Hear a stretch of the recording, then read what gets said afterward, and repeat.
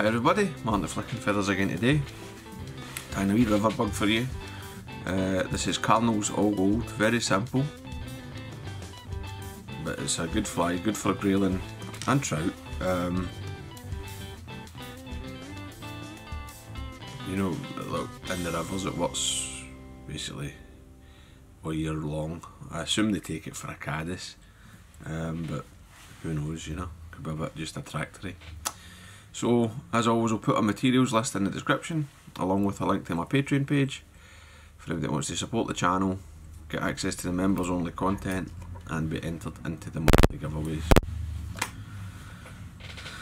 Got my hook and my vice. This is a Full and Mill Super Grub size 12, but use whatever curved hook you prefer. I've started some yellow thread, just uni 8 all.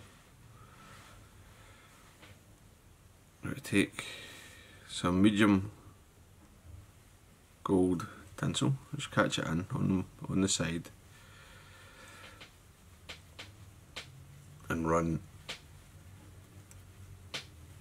the thread all the way down.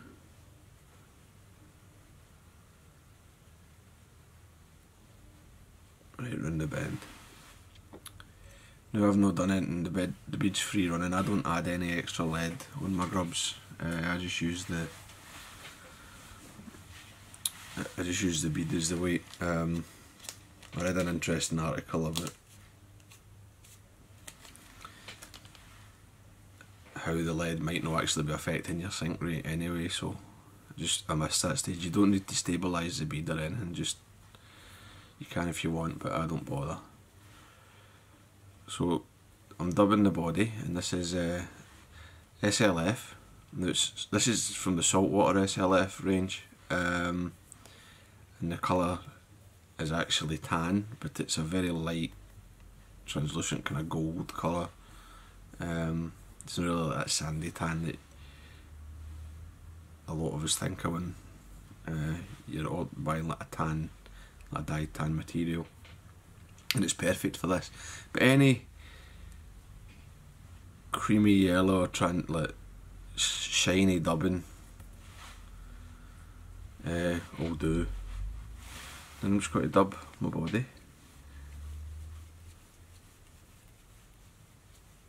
Build a wee bit of taper as you go.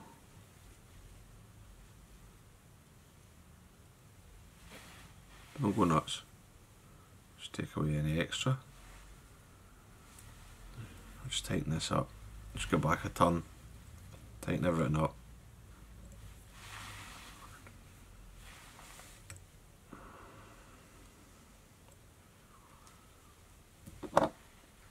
And then, as this is just a tinsel rib, like a mylar rib, I'm just going to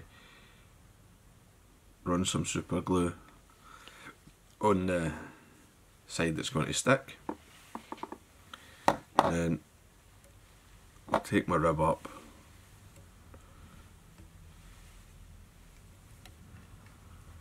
fairly wide turns. You only want 4 or 5 turns up the body. Get to the bead and tie that off. You can just come in, trim away the waste, and then back to my dubbing. You don't need a ton of dubbing here, just enough to give you a wee thorax.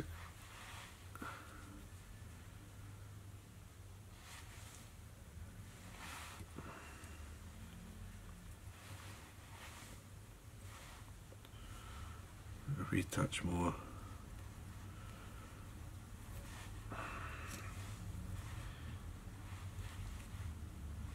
There we go, that's nice, eh?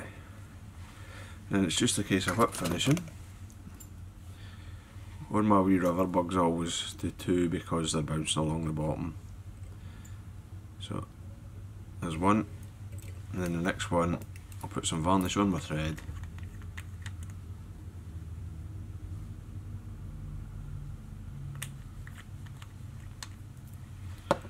So the that seals.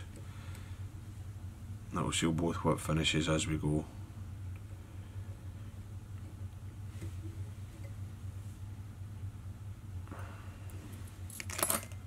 Right, that's the varnishes in the knot. Now, the last thing you want to do is rough the fly up with your Velcro. I like to start stroking up from the bottom to make sure I get it picked out all the way, and then I'll come back to the head. And you just want a sort of buggy, translucent veil that I dub in there, something like that. You'll be able to see the ribs sort of glinting through, but the light also passes through the dubbing quite nicely. Right. Really nice wee fly, dead easy, dead simple, well worth having in your box. So, hope you enjoyed that, I hope it was useful. If it was, please remember to give me a thumbs up below and subscribe to the channel. Headlines guys, bye.